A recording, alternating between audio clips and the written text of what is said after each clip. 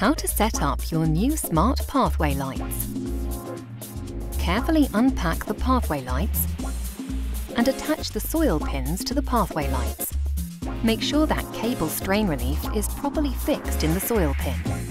Use the included screws to fix the soil pin in place. Connect the pathway lights to the connector cables. Make sure you twist the ends of the connectors to ensure the connectors are waterproof. Check if the plug can reach the socket.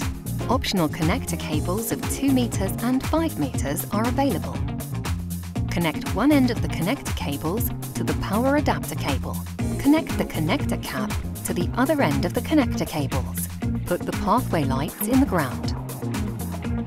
Connect the power adapter to the socket. After you install the pathway lights, you can add it to the Hombli app. The pathway lights will start blinking. You can start pairing. If the pathway lights don't automatically start blinking, you can hold the power button to reset the pathway lights until they start blinking. The app will recognize the pathway lights. Tap Add Now to start pairing.